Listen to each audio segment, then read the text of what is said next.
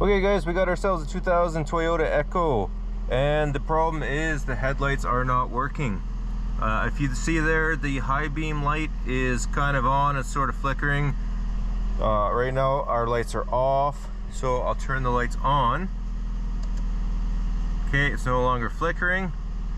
Now I'll flick, that's high beams on, that's high beams off, high beams on, high beams off. Turn it back on again, or sorry, we'll turn the lights back off again. Now let's see if that makes any difference once we shut the vehicle off. Coincidentally enough, it's no longer flickering. So I'm going to shut the vehicle off and on.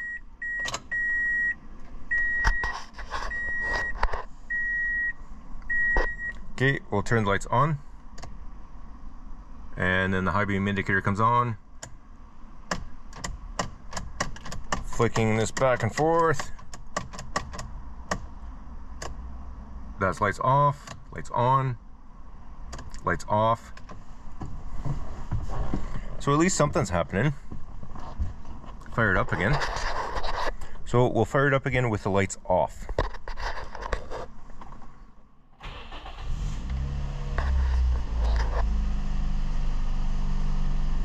And there we go, it's flickering again. So first thing that comes to my mind whenever I see that is a daytime running light module that is faulty and backfeeding. Because again, as soon as we turn the lights on, that indicator goes on regardless of whether we are in any of those positions. And you probably won't be able to see up there, but we got no lights, no reflections on toolboxes, nothing. There's no lights of any kind. So my first thought with anything like that is daytime running light module. Let's go out there and take a look. Okay, so as usual, our first step is to go to wiring diagrams. So we will go to non-OE, that's what I like to start with, and headlamps, which are right here. So we didn't look for sure, but you know what, this thing screams DRL problem, especially with that high beam indicator. So we'll just assume it's got DRLs because we're kind of assuming that's the problem. So we click on there, and let me get you to the full screen. Okay, so all I'm gonna do is just kind of get an overview. So we got fuses up here, we got our headlights here, we kind of got some splices, we got a DRL relay, there's a DRL module, we have our multifunction switch, and then the grounds. So looking at this system here, it's actually a lot less convoluted than most of this generation. Typically what this generation does for DRLs, usually what they'll do is for the low beams, you know, you'll have power coming, say, up the top, and then one of the filaments will be grounded, so that will get you your low beam for each bulb. So they'll each get 12 volts, so they'll each of the low beam filaments will turn on at full brightness. But then when it goes to DRL mode, it usually has a whole bunch of relays or a bunch of switching happening inside the DRL module. And what it does on most of these of this generation, instead of each bulb having 12 volts at full brightness, it'll run the power through both bulbs. So it'll put them both in series so that each one only gets 6 volts so that they're not as bright. But if we look here, it says hot all the times. Those kinds of systems where they put them in series, what it'll have is the power will come in off of a relay. So it needs to be able to turn that on and off, but since it has full-time power all the time, and it just switches the grounds, then it is not capable of putting these in series. So we don't have to worry about anything too convoluted. We can kind of treat things as separate turn-ons, so to speak. So we got our combo switch here, which is our main turn-on, which provides the main ground. We have a daytime running light module that's also capable of providing a ground. And we got our 2 bulbs. So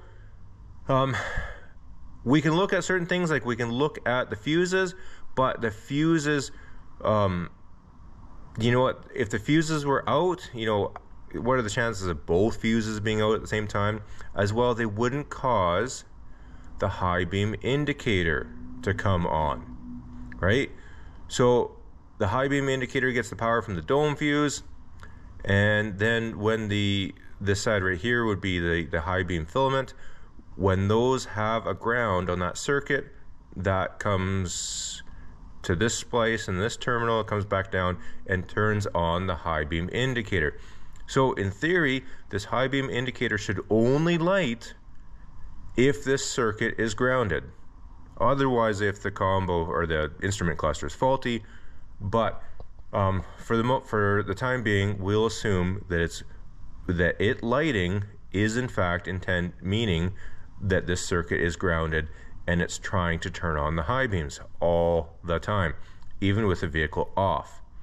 So what can we go after? Well, we are assuming that our daytime running light module is bad just because it always is.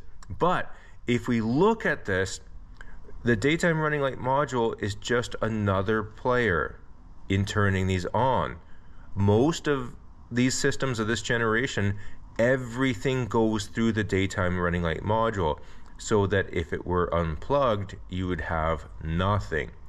If we look at this system here, we still, regardless of what's happening with the daytime running light module, we still have a full-time ground that comes up to our multifunction switch, and then if our multifunction switch switches, it will provide the ground directly to our headlights, which then have a full-time power.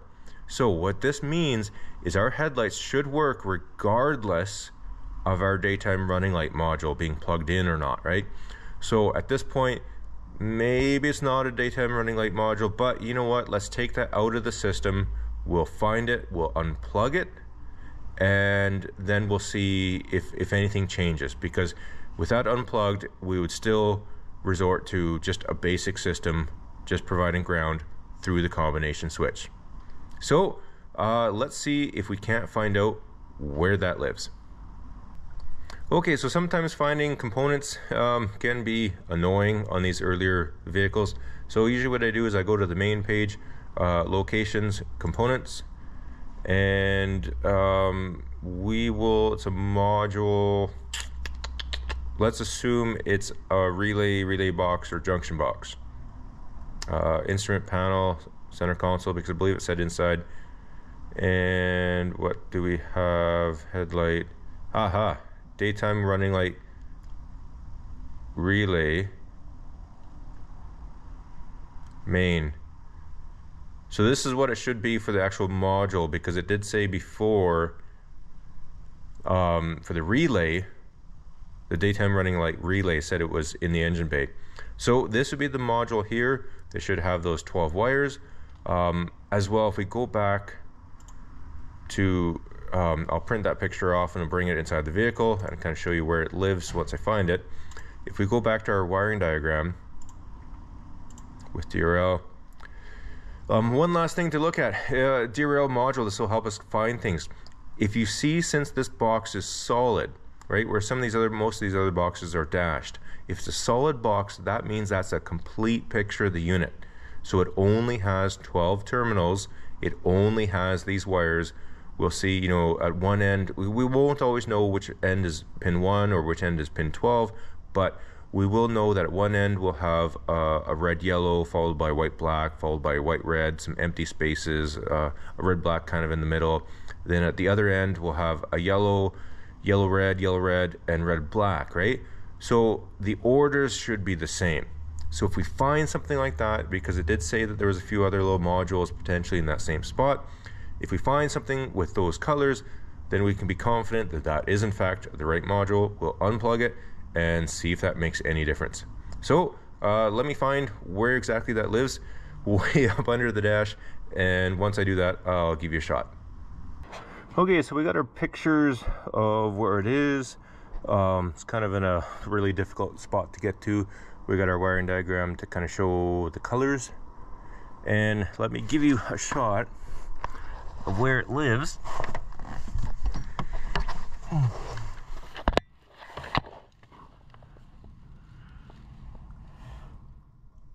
Okay, so it's way up there, and it's kind of a weird connector. The diagram shows it should be 12 pins. It's definitely got more than 12 cavities. I don't know, maybe only 12 of them are numbered. But going off of the wire colors, that is definitely it.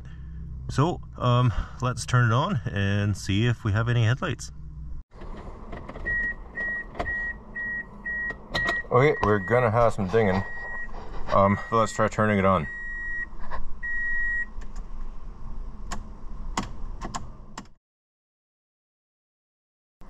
Okay, so we unplugged the daytime running light module and we went to check. We still did not have any headlights. So then the next step to do, which is normally the first step, but let's put this up right. Whenever I have an issue like this, it's, you know, it's always a daytime running light module issue. So after I unplugged it and they still weren't working, I went to check the fuses, and sure enough, they weren't dead, they were just out. Well, why would they be removed? You'll notice I have the key in my hand, and if you can see, that blue light for the high beam indicator is still partially lit. Headlights are off, keys out of the ignition. That is why those fuses were missing. We do have a daytime running light module issue. Of course, now, put the key in, fire it up, and I don't know if you caught the first full flicker there. We got our lights off, our headlights are on. Turn our headlights on. Our high beam indicators on all the time. Shut it off. Yep, so now that we got fuses in there, pull this key out so we don't stop that annoying dinger. Now that we have fuses in there, we do have high beams and low beams. We have headlights functioning. Let's unplug that derail module again and see if that light, the high beam indicator, starts working properly, and maybe everything will work. You just won't have daytime running lights. So let me climb back underneath and see what happens. It is unplugged and the high beam indicator is still on. It's kind of weird. We got our key out. Let's put it in there. Let's see if that works any differently now. And no, it sure doesn't. We still have that same blink. I don't know if you can see it blinking out there, as well as the high beam indicator. Our headlights are off. Turn the headlights on. Okay, we can see some lights did come on. It does appear that the high beams and the low beams are working, but with that indicator staying on, that's going to be a battery draw for sure. I went out that time.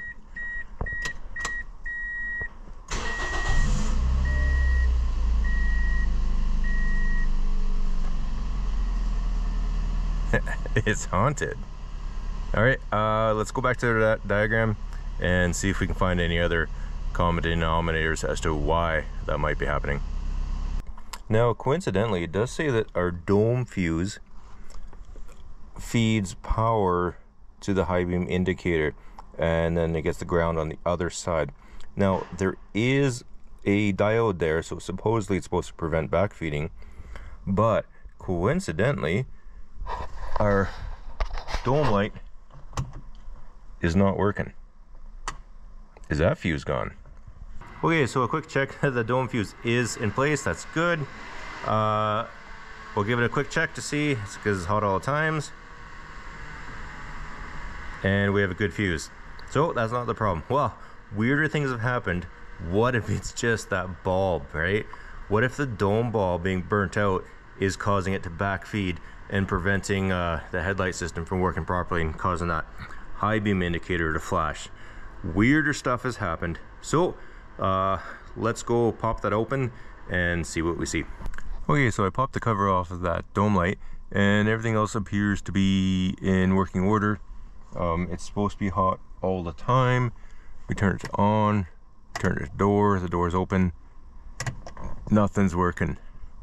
So rather than trying to do all the testing on that, I'm gonna pull out those screws, drop it down, and just see if I can unplug that connector, because there is a ground to there, and if we look, you know, it goes to these junctions, these splices, and they kind of feed everything. So it's very possible that if that is backfeeding something, it could be causing that high beam indicator to stay on, because keep in mind this dome light is hot all the time, the fuse at least, because our other possibilities are, you know, obviously one of these splice packs could be kind of damaged. The vehicle's a little rough. It's been in a few fender benders, so you know, one of those wires could be kind of spliced together. Seems to be unlikely. You'd think you'd have bigger issues, you know, fuses pop and stuff like that. The other possibility is we could just have a faulty instrument cluster. But let's rule this stuff out before we have to try and track something like that down, because really, if it comes down to that, you know, you could spend a couple hours kind of pulling that out, trying to go to the electrical connector to it to try and figure out who's who, and back probing this, back probing that, see what you have. But really, with clusters kind of internally damaged, doing backfeeding like this, usually if you spend all that time, usually you don't get anywhere, you don't find anything else out, and you just say, hey, you need a cluster, and you throw it in there and it fixes the job. So easiest thing to do right now, rather than testing that interior light, we'll just unplug it all together. Okay, so we got it hanging down. Now let's see if I can do this one-handed. Of course I don't see anything obvious. I don't think I can. Let me put you down for a second.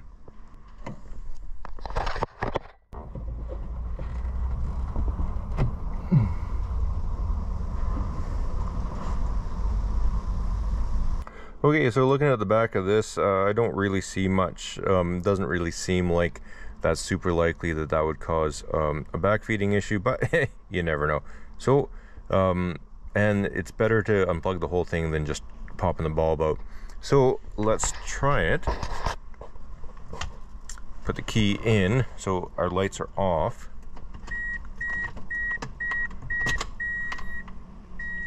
Okay, high beam indicator staying off. We're in neutral. Keep the lights off, fire it up.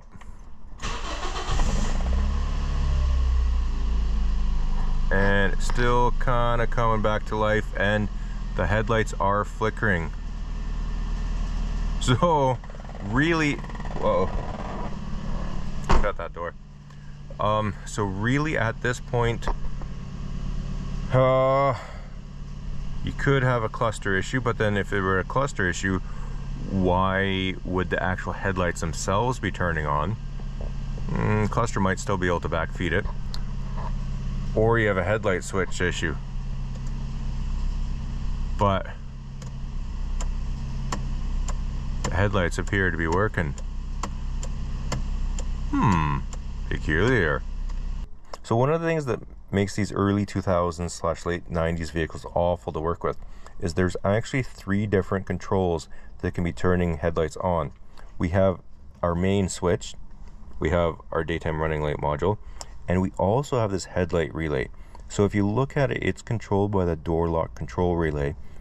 And so presumably that's the sort of thing you hit the door locks, you know, with a fob or whatever.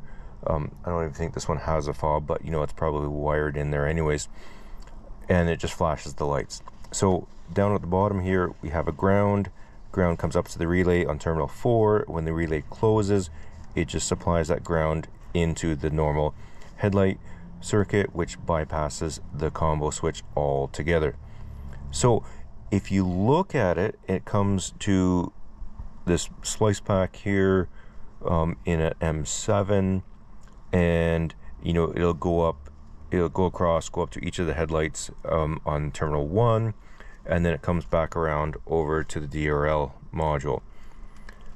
Now, if we look at the high beam indicator and we follow the top wire that comes to the dome light, or from the dome light, if we follow the other wire, that goes over to this other splice. So that tells us this headlight relay would not be turning on the high beams, it would be turning on the low beams. But we're seeing, you know, like right now our low beam indicator is still lit. So we don't even have to go after that, because that would not cause the low beam indicator to light. Theoretically, if you had, you know, one of these dual filament bulbs, a broken bulb with a filament that went across, and this was out as well, maybe, right?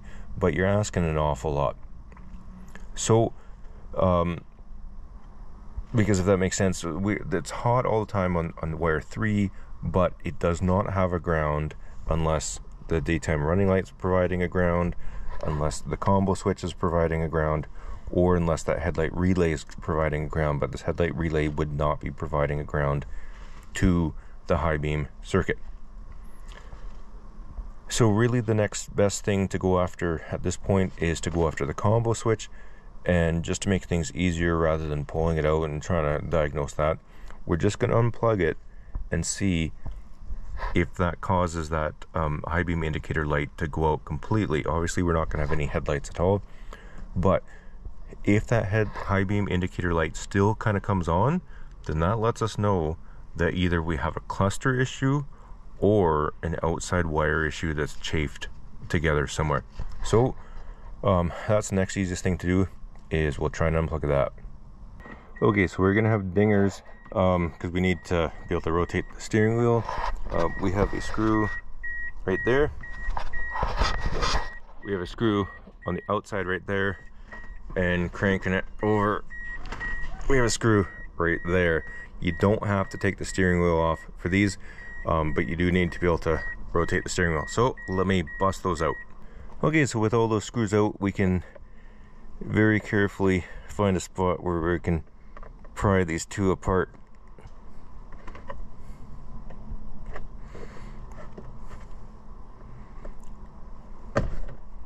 There we go. Make sure you use non-marring tools.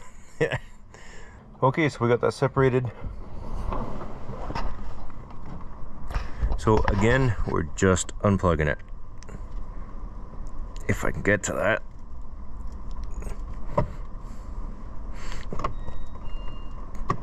Come on. Well, this sucks. I just realized that I wasn't recording that last bit, so I don't know how much I missed, but we did unplug the connector.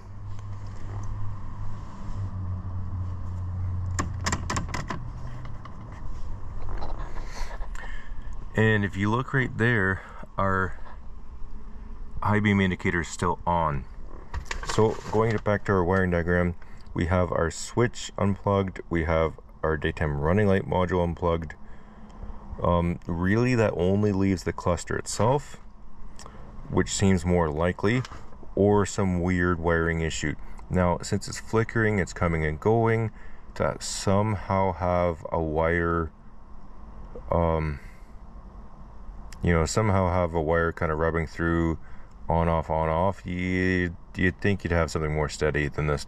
It sure seems like some kind of solid state electronics, some kind of circuit board. Okay, so we have our switch unplugged, our keys out, our high beam indicators on, and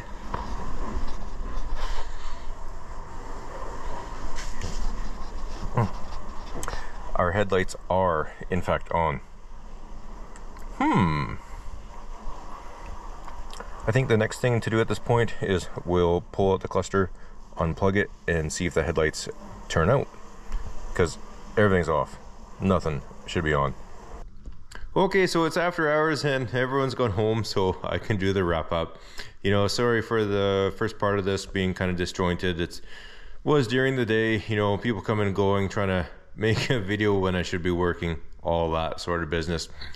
So one of the reasons why I don't like trying to do anything with headlights with on these kinds of vehicles, the late 90s, early 2000s, is everything was a mess. You know, in modern vehicles, this would all be in some computer control module, all with separate circuits, and then they can do things with logic. So say, you know, your headlights, right? All the different functions, right? Whether you want the headlights to blink when you hit the key fob, you know, your DRLs, your low beams, your high beams, all that stuff. One module, one driver, and just different inputs that factor into his programming to determine whether or not to turn that light on. These older vehicles, they didn't have that, so they deal with relays and stuff like that. You know, the older ones, you know, they would have like 3 or 4 different relays, and all the circuitry would go through them all, through the 87 and 87A. You know, they would do the same thing too with the fans. You know, if you had your main cooling fan as well as your condenser fan, you could have a low, medium, high setting.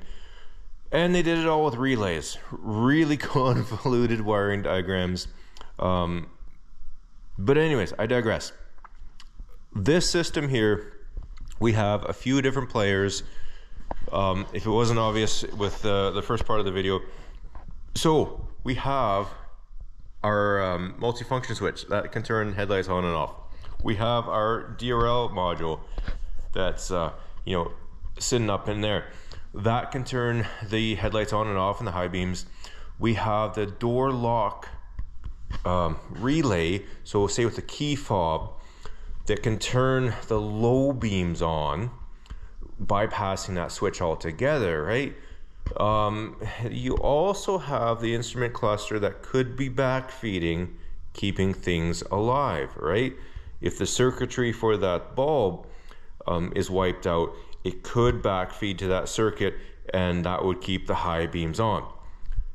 So rather than pulling up diagrams, trying to, you know, get to the back of things, trying to figure out who's who or what's what, what's out of place, the easiest thing in a case like this is unplug stuff. So anytime you have a headlight issue, and particularly you see that high beam indicator on a generation like this, you immediately think daytime running light module.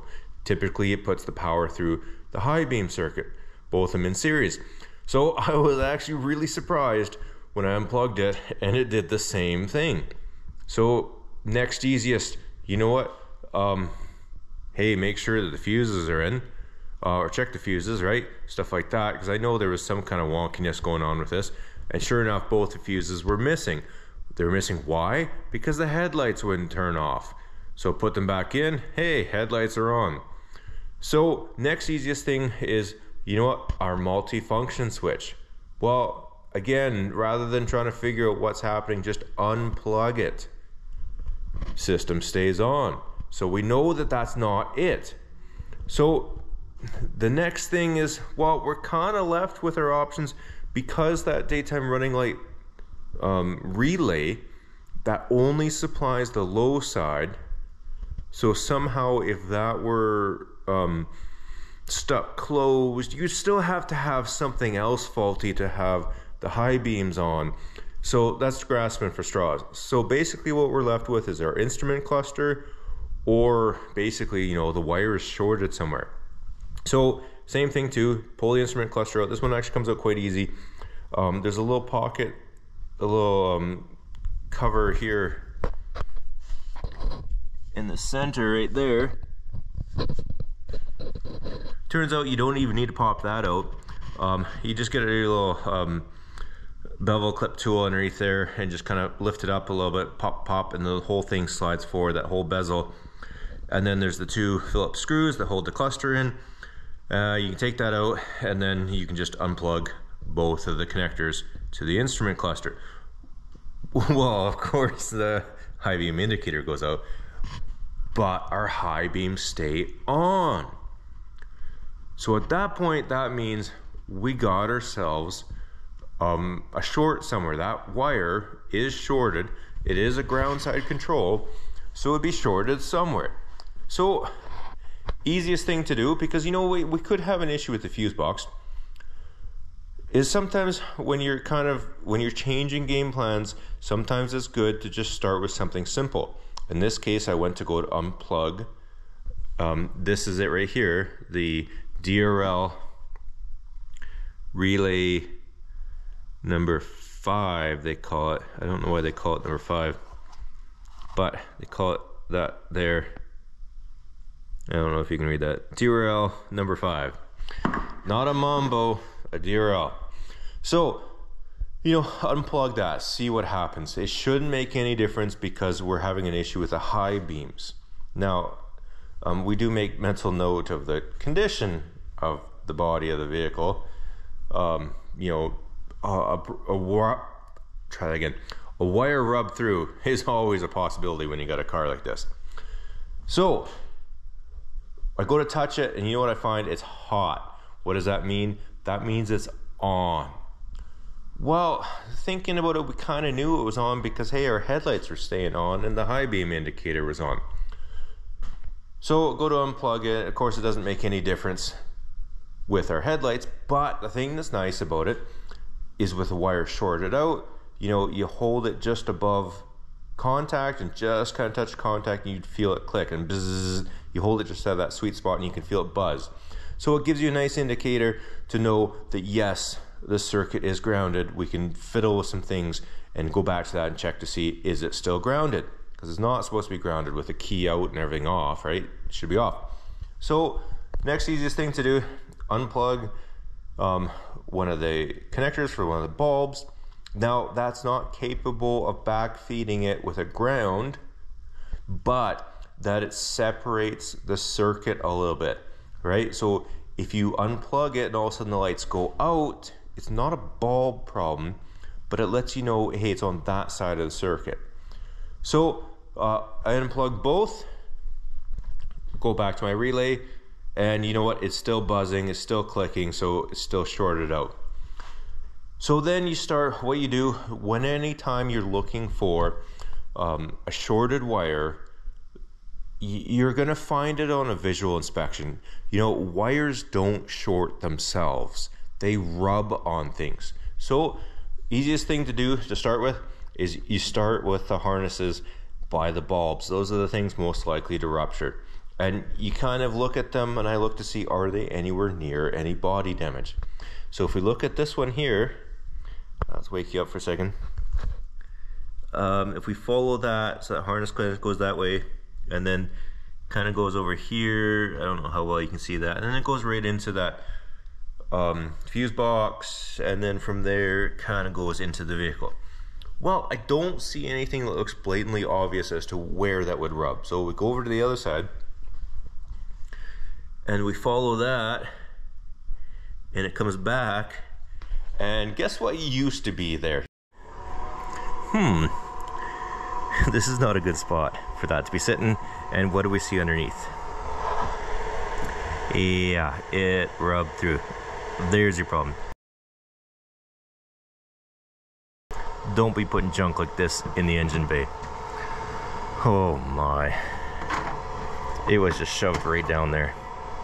This junk.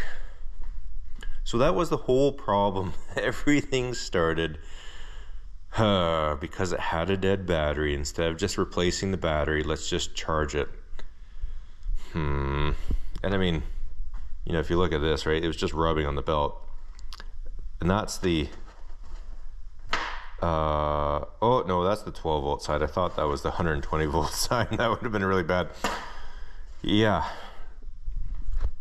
don't be going to throw stuff in an engine bay that doesn't belong.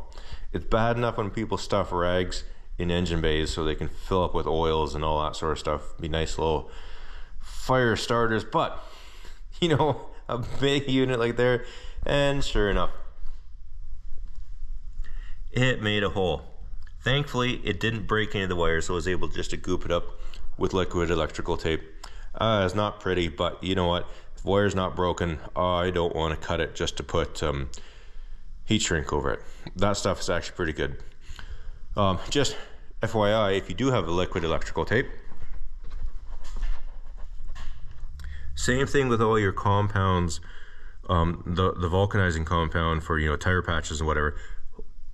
Store them upside down. They'll last a bit longer. They will still dry out, I've never come close to using up one of those containers before it dries out. Whoa, running into things. But I digress. So thankfully I was able to liquid electrical tape it. I'll put some regular tape around there when I get a chance.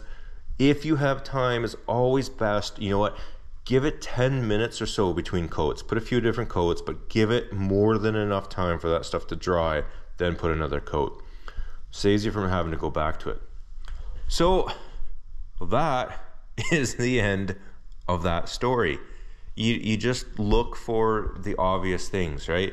You see something like a big unit like that, that's where you're gonna find your shorted wire. Otherwise, if this harness right here, if that got really close to the body, you know, say it went on the outside of the body, like between right here in the inner fender, if it went along there, then sure, that's where you would look, right? You'd pull the fender liner off and you'd probably see the damage right there from where it collided with something.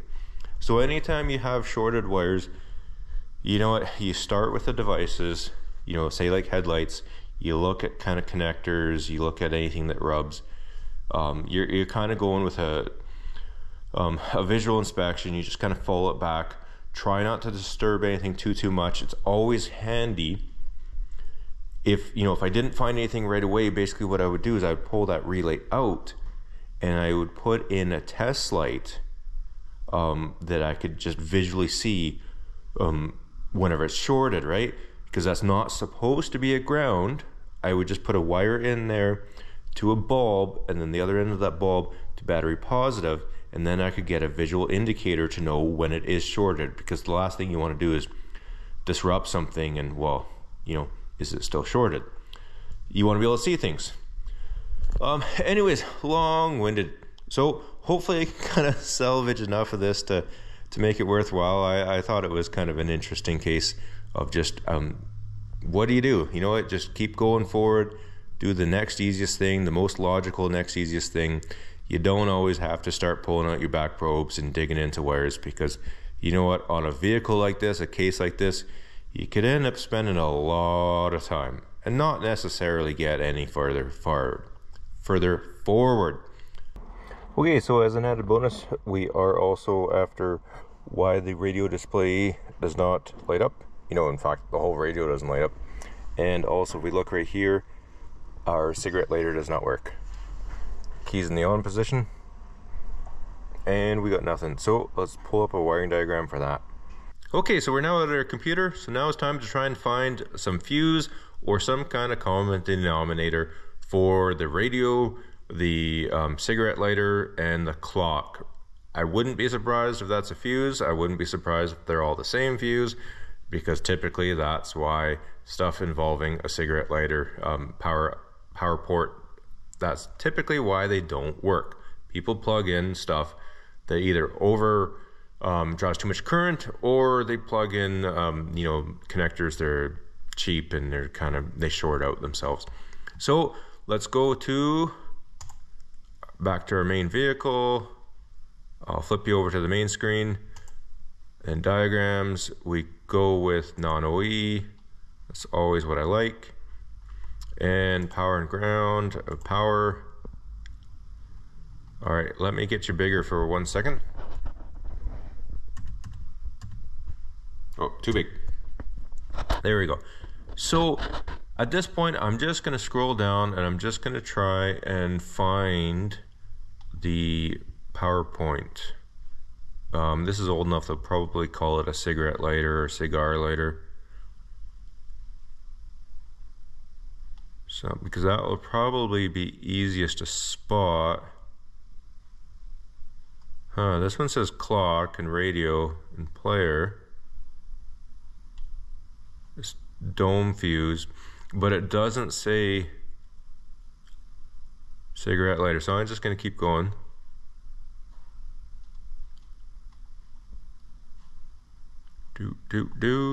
Combo, fuel, none of that.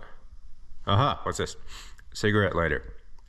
So we follow that, and there we go. There's an ACK fuse for accessory. It's a 15 amp. and it says it also goes to the radio and player and the clock. So we'll check for this because this is a common denominator amongst all of them. So sure enough, as I kind of thought, you plug something into the cigarette lighter that blows the fuse, you're going to take out the radio, you will take out the clock. And if we come over here, that's the instrument panel, so behind the left side of the dash, so that's the one in the car. So we'll pop off that cover, we'll be looking for an accessory fuse, which is a 15 amp. Okay, so our wiring diagram says we are looking for a 15 amp ACK fuse, which is that one right there. And I don't know how well I can prop that. Maybe that will stay with that bottom blue one.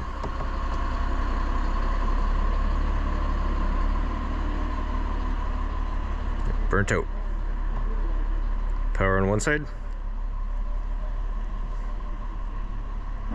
And nothing on that side. So let's get a replacement fuse for that. Then maybe our clock, our cigarette lighter, and heck, maybe even the radio itself will work. That would be an easy fix.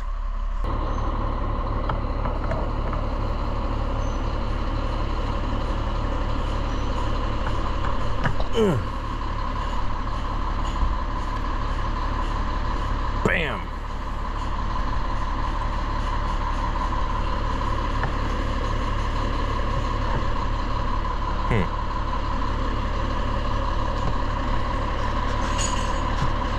Yeah, we got a tow truck behind us, pretty loud. And would you look at that? And then, if you can see that too, that's lit. So all that stuff's good. Nice. Well, there you have it. Now, I know this video is a little disjointed. The joys of trying to film while you're, you know, still working and all. But I felt like this was a good case study, a good way to show what you do when you have a short. I know when you're starting off with electrical, it can seem daunting, you know, how are you supposed to find a short? Well, basically this is what you do. You rule everything else out, you unplug anything attached to that harness, so it's basically supposed to be just a harness just kind of floating, not connected to anything. So it shouldn't have any path to ground, it shouldn't have any path to power, it shouldn't have any path to anything. It should just be an open harness. Now, they almost always are shorts to ground, you know, the wire rubbing through and it's now touching chassis. Occasionally you can get a short to power or to something else. More often than not, when you have a short to power or a short to something else, it's usually a component, you know, some kind of solid state electronic that is shorted internally, and as soon as you unplug it, then the short goes away, right? But shorts to ground, you're almost always looking at a harness that is rubbed through somewhere and is now touching, the bare wire is now touching the chassis. So how do you find them? Well, normally you find them with this kind of way. You do the visual inspection, you start off at the likely scenarios, whatever gets disturbed, you look for brackets, all that sort of stuff. You try not to disturb the harness that much. If you don't find it on a visual inspection, then what you can do is grab something like a test light, attach it to some convenient spot on the harness, and then the other end you can attach to battery positive. If it does have a short to ground at that moment, it'll light up. Of course, it's not supposed to light up, it's not supposed to have a path to anything, it's open on both ends. And then you can go through and you kind of shake the harness, shake the harness, shake the harness until you start seeing this flicker. And then you kind of narrow it down, you try to move the harness as little as possible until you find the spot where it is shorted. Now, the problem with doing this is you have to physically see this, right? Well, another option you can do is on your multimeter, you have a setting here, that's your resistance. You can measure resistance. Well, you also have a setting, that's your continuity setting. So, yes, it'll tell you resistance as well, but when you touch, when it has a path between the two leads, it makes an audible tone. So you can do the same kind of thing. You can hook this in one end, except it's not a test light, so one end would go to the harness, the other end would go to ground, or whatever you suspect it's shorted to. And then you hear the tone, when it has a short, and you just go through and you shake the harness until you hear it kind of beeping on and off, until you can make it so, hey, yeah, there's the spot right there. Sometimes what happens is, you know, what if you got a mouse that's kind of eating into something, right? What if you suspect that harness might be shorted, say, in the headliner? You don't want to remove that. So you always try to separate the harness. You know, if you got connectors, you can unplug them, all that sort of stuff, to break it down to branches, test which side is shorted. Sometimes you don't have a connector. So sometimes if it's something like you suspect maybe it's up in a headliner and it's a lot of effort to pull that down, then cut it. Make sure to cut it in a nice spot that you can easily get to and easily make a nice splice. But if you cut that and you test, say, the branch that goes back towards the headliner, the branch that's hard to get to and is not shorted there, then you saved yourself a lot of time by not having to deal with that, and you can then focus on this side of the branch, right? So sometimes you have to snip things. It can save you from making the wrong call. Yeah. So anyways, I want to pass this on. I thought there was a lot of good information in there, and it's just what you do when you got a short. More often than not, you can find it on a visual inspection, and they're usually not too scary. So, as always, just wanted to say thanks for watching. We'll catch you in the next one. Bye for now.